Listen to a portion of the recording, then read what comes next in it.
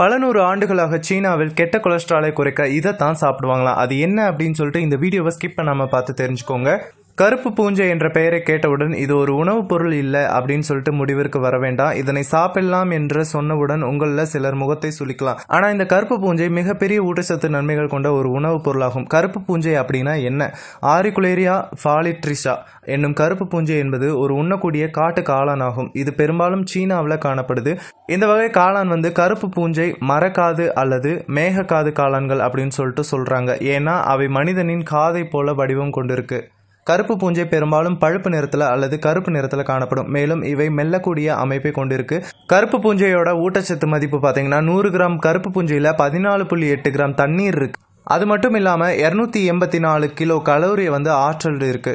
குடல் ஆரோக்கியத்தை மேம்படுத்துது. கருப்பு பூஞ்சைகள் ப்ரீபயாட்டிக்குகளின் ஒரு நல்ல ஆதாரமாகும். இது குடல்ல இருக்கிற நல்ல பாக்டீரியாக்களுக்கு உணவளிக்கும் ஒரு வகை நார்ச்சத்தாகும். இது செரிமான ஆரோக்கியத்தை மேம்படுத்த, குடல் பாக்டீரியாக்கள் ஊட்டச்சத்துக்களை உற்பத்தி செய்ய உதவுது மற்றும் சீரான குடல் செயல்பாட்டை பராமரிக்க உதவுது. டிமென்ஷியா மற்றும் அல்சைமர் போன்ற நோய்களை தடுக்குது. மருத்துவ காளான்களின் சர்வதேச இதழில் வெளியிடப்பட்ட ஒரு ஆய்வின்படி சமைக்கப்படாத மற்றும் சமைத்த கருப்பு பூஞ்சை காளான்களை சாப்பிடுவது அல்சைமர் நோய் மற்றும் டிமென்ஷியா போன்ற நோய்களை தடுப்பதில் நன்மை பயக்கும் அப்படின்னு சொல்லிட்டு சொல்லுது.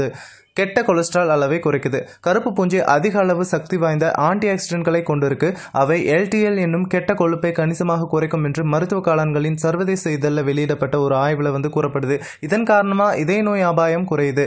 கல்லீரலை பாதுகாக்குது. கருப்பு பூஞ்சை சில வகையான தீங்கு விளைவிக்கும் கூறுகளில் இருந்து கல்லீரலை பாதுகாப்பதாக கூறப்படுது. காய்ச்சல் மற்றும் வலிக்கு சிகிச்சை அளிக்க பயன்படுத்தப்படும் ரசாயனமான அசிட்டமினோபனின் அதிகப்படியான மருந்தினால் ஏற்படுற சேதத்திலிருந்து கல்லீரலை மீட்டெடுக்க கருப்பு பூஞ்சை தூளை தண்ணீர்ல கலந்து பருகுவது சிறந்த முறையில் உதவும் என்றும் ஒரு ஆய்வு குறிப்பிடுது. நாள்பட்ட மருத்துவ நிலைகளை தடுக்க உதவுது. கருப்பு பூஞ்சை ஆன்டி ஆக்சிடென்ட் கூறுகளால் நிரம்பி இருக்கு என்ற ஆராய்ச்சி ஆய்வுகள் குறிப்பிடுது. இது ஃப்ரீ ரேடிக்கல்கள் என்னும் தீங்கு விளைவிக்கும் கூறுகளை எதிர்த்து போராட உதவுது மற்றும் ஆக்சிஜனேற்ற சேதத்திலிருந்து உடல் அணுக்களை பாதுகாக்குது. புற்றுநோய், முடக்குவாதம் மற்றும் இதய நோய் போன்ற நாள்பட்ட பாதிப்புகளை தடுக்க இது உதவுது.